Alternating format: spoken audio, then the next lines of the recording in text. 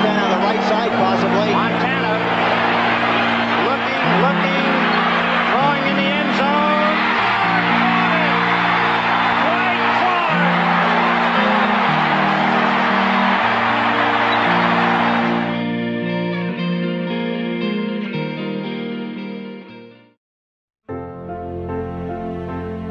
I've often thought that if I could get the word out somehow to get the stories, I should put a book together of the stories that these 49er fans lived through at that moment. Hopefully long after I'm gone, 49er fans will still enjoy that play and that year and that team that started it all off. I was on my back, and when I let the ball go, I thought it was a touchdown anyway, and I heard the crowd roar, and then I remember distinctly getting over to the sideline, and the guy who was never out there, Chico Norton, was never on the sideline. Boy, he came up to me and said, "Boy, your buddy saved your ass that time." I said, "What are you talking about, Chico?" He goes, "We jumped out of the stadium to make a great catch," because I hadn't seen it yet. And he said, and I go, "He can't jump. He's white, Chico. Come on."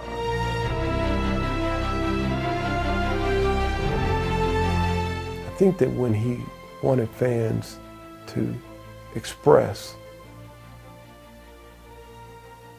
their feelings, that's what he was trying to capture. He was trying to capture the same feeling that he had when he did it.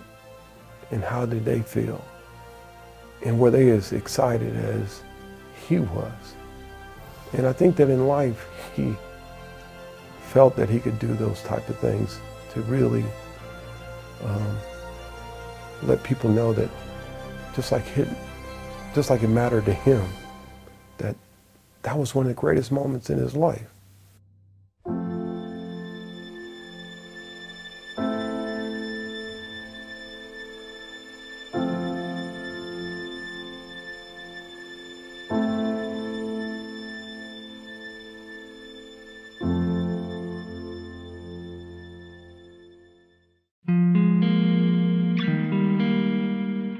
I've had the great fortune and joy of experiencing the birth of 3 children, travels, a wonderful career in pediatric nursing, but can I just say that the catch is such an indelible moment in my life, rivaled by no other. Through the years, we had watched the Cowboys take us apart time after time. To this day, I can't stand the sight of those Cowboys. So to witness your hands reaching for the stars and the moon, and to come down with that football in your hands, in the end zone, it doesn't get any better than that. The laughter, the tears, the cries of sheer happiness that followed the catch of all catches, never to be surpassed by any play to this day. Nothing can ever come close. It was the true pinnacle. The Super Bowls were fantastic, but the miracle of that play was the best thing that ever happened to our 49ers, and thus to the fans. Not only were you an amazing athlete, professional and dedicated in every respect, but your modest, warm, and genial demeanor carried it to the level of perfection. Dwight, you have our highest esteem and our gratitude. We love you.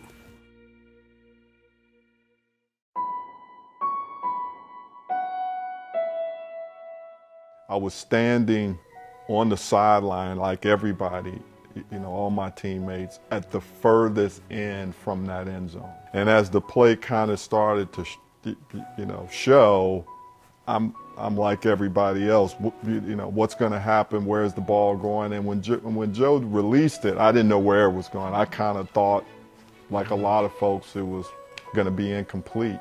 And kind of out of nowhere, from my eyesight, right? Because I'm watching Joe, and as the ball is released, I'm watching the ball, and all out of nowhere, there's Dwight. you know, and now the defensive player in me is like, okay, now we got to go hold him, you know. So I couldn't get immersed in the moment because I'm like, okay, now we got to go hold them.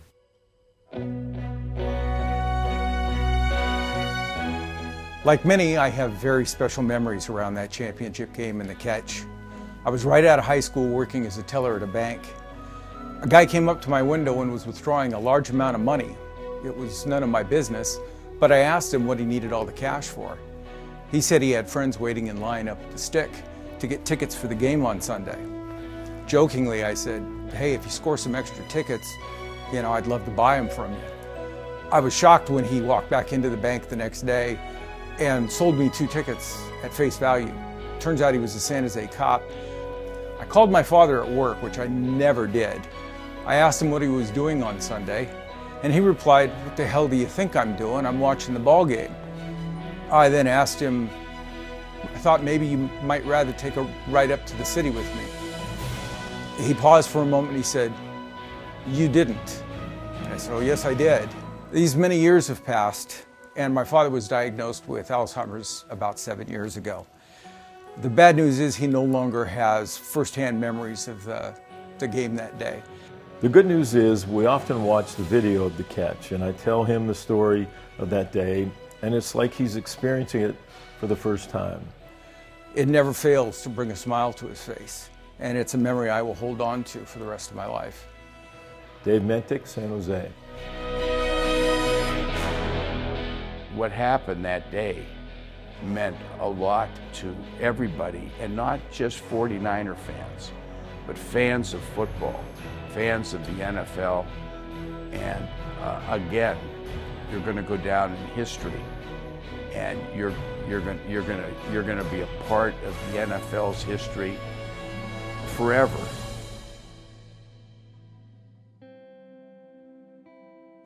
Dearest Dwight, when I was born, I was the first grandchild of my generation in my family. I think my grandpa wanted a boy, but he got me instead.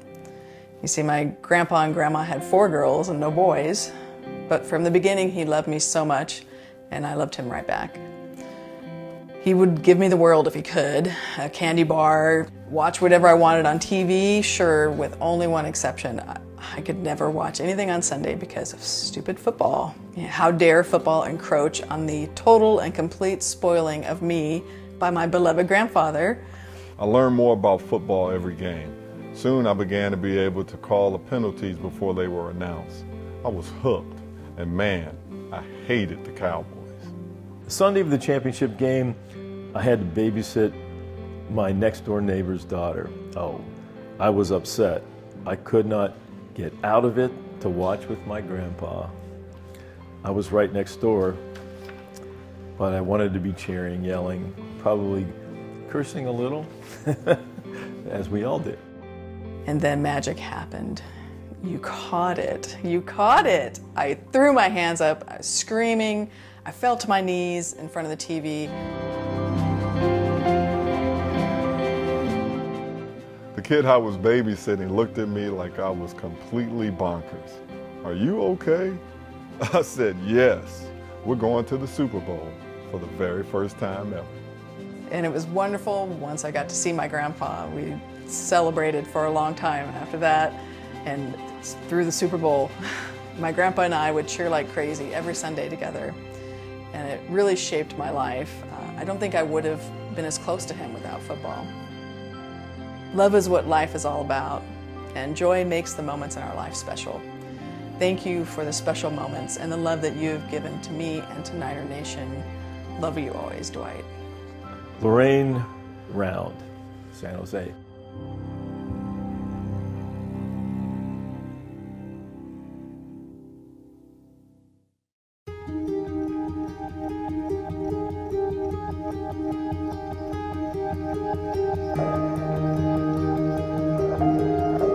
When we first got here, there was still a lot of snow on the ground, and it was cold.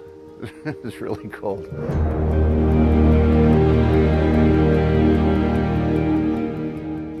We got out of the van and he says, "Hey, we gotta go shopping. I I need some boots and gloves and a bigger coat.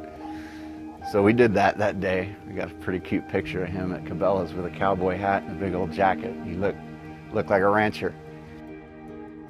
As he looked around and, saw, the beauty of this place. And then when we went inside, it was like, you see the little kids at Christmas when they come down the stairs and they see the enormity of the presents under the tree. And that's how he was when he was wheeling through the house. It was amazing. It was like he had been unleashed. Even though he was confined to a chair, he could go anywhere in his house that he wanted to. He could see all this beauty, which he just absolutely loved. One of the absolutely best things for him was to watch his wife Kelly ride the horses, and all these windows. He would sit from his office to the living room to the kitchen and just follow her. She would ride out of view, he'd move to the next room and pick her back up again. And as it warmed up and the snow all melted, we'd come out here to the deck, and him and I would sit and have a cocktail and watch Kelly ride. He'd sit here and he'd go, I can't believe I own a horse ranch, because I feel like I got a pack. I'm on vacation. No, dude, you own a horse ranch. This is yours.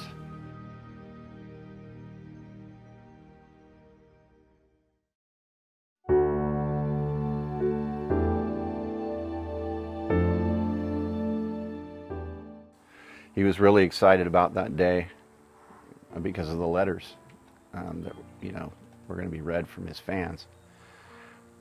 His fans were so important to him that was one of the things he really embraced and really wanted to share, was those moments with his fans.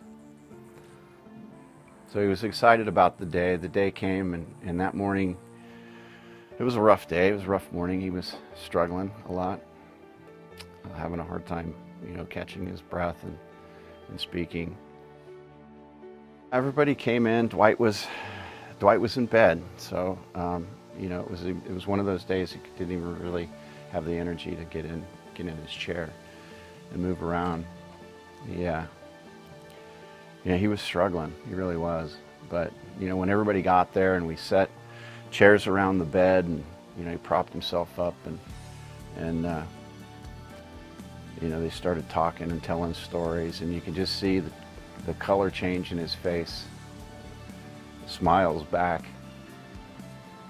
He was laughing, and as the letters were being read, he was really in awe of a lot of the things that were said. Some of the letters were pretty funny too, so we all had good laughs about a few of them, discussing the Cowboys in certain language.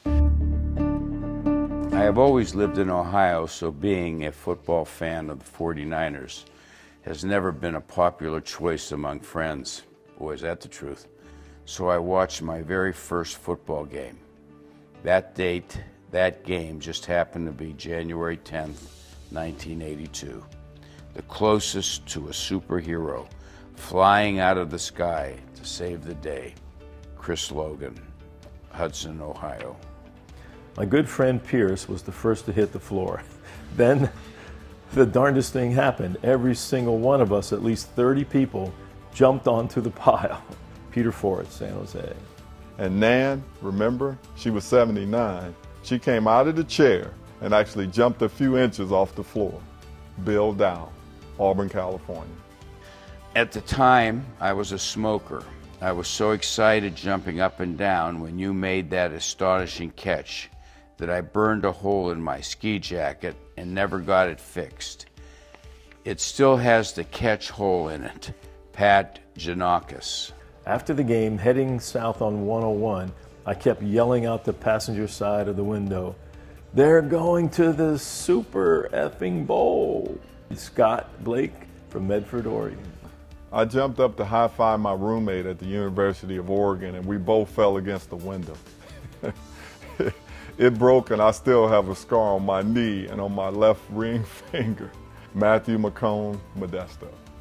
You launched that dynasty with the catch and inspired an entire fan base. I know your life is more than a catch.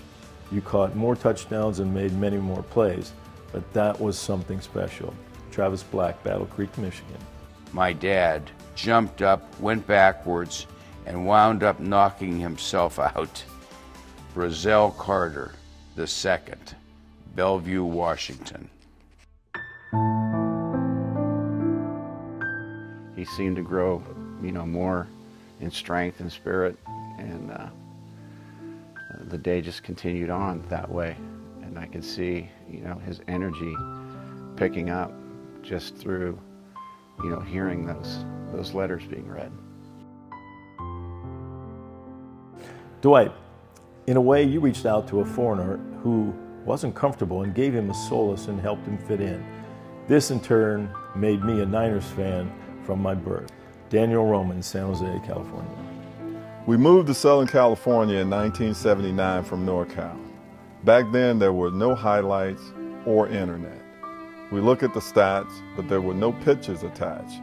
Truth to be told, until the 80s, due to no TV coverage in SoCal, we thought Dwight Clark, who was making these catches in the stats, was a speedy little black receiver from Clemson.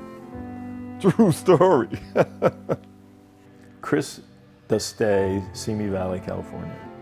Being the good sister that I am, my brother was watching, so I did too. He was jumping up and down, yelling at the TV, rooting for the Cowboys. I loved red and gold, but I didn't have a clue as to what was supposed to happen in football. However, every time my brother jumped up and down, I yelled, "Go 49ers." The more I yelled, the angrier he got. That started the best sibling rivalry ever. Melissa Helmos, Los Gatos, California. I was born and raised in Marin County and still live there today. But for 1 year in 1981, at the age of 13, my father got transferred to Dallas, Texas. The 49ers were my link back home. January 10th, 1982 comes around, and I'm across the street in a big executive house full of Cowboy fans. I was wearing my 49ers jersey, a drop of red and a sea of blue. When you caught that goddamn ball, 50 Cowboys fans fell to their knees, gasping in pure anguish, and I jumped nearly as high as you, screaming at the top of my lungs with my arms in the air. Bobby Grabian, Nevada. It got all of us in that room that day to feel, how lucky were we that we had a chance to be around it. And I think that's what was so cool, is that there were things that people said that you went, that's good, that's really good, and then you had things that people said that you went, wow, it took the breath out of you, right? And we had moments where you wanted to feel like you had to cry because somebody, it impacted their life more than just being a game.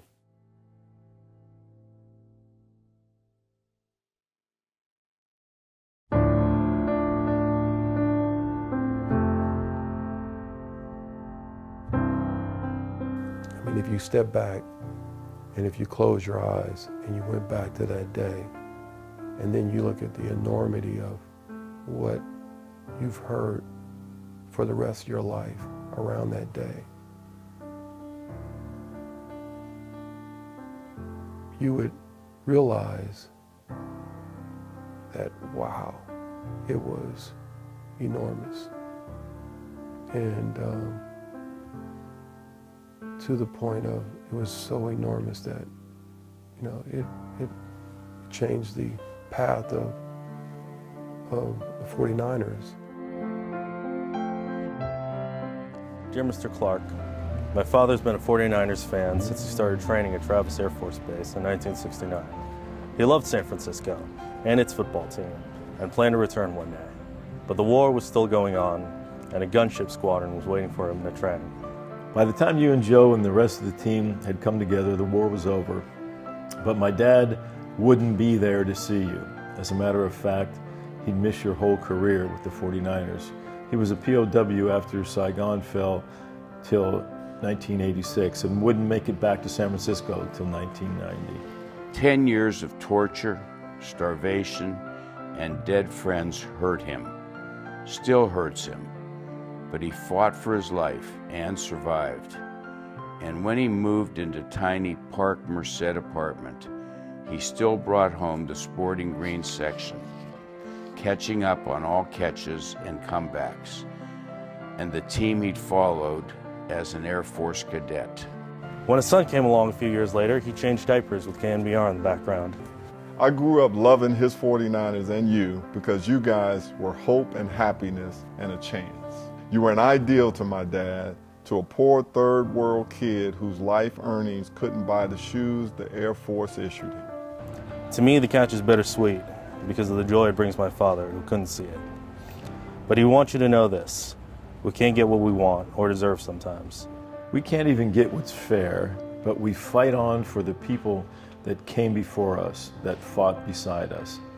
The children we love and whose lives we shape look to us for the battles we fought and how we fought them. You're as inspiring now, fighting for your life, as you were when you came down with that pass on sprint right option.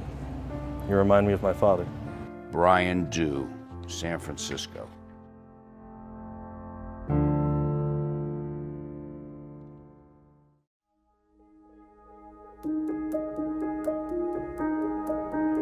I came down on the field. I think Carmen Policy came down with me. He was in the end zone, and I was standing there, and I knew the drive was going on, and there wasn't much time left, and I was behind a horse. You know, they had all the police were there, and they were all on these giant horses, and they were all over that end zone area, and I mean big horses. And all of a sudden, you know, everybody exploded in the stadium, and the policeman exploded himself. Everybody, you know, was screaming. And I said, well, what happened? And he turned to me, he said, Dwight Clark just caught a touchdown pass from Joe. And that's how I saw or didn't see the catch.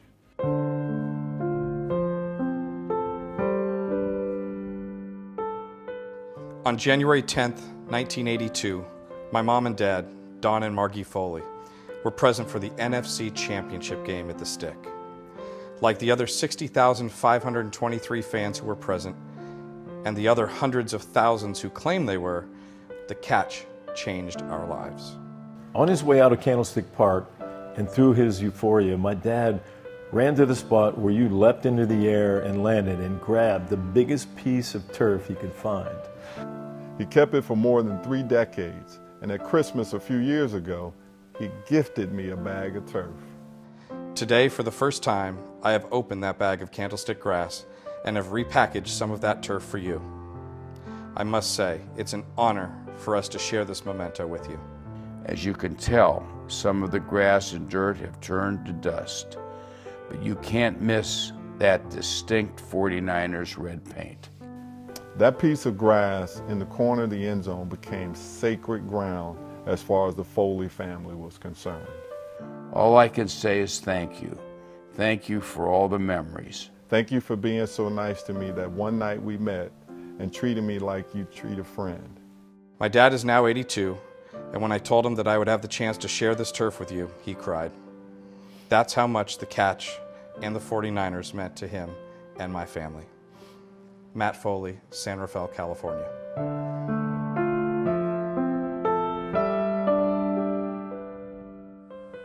Dwight was just in awe of that, you know, he had a piece of candlestick turf right where he caught the catch.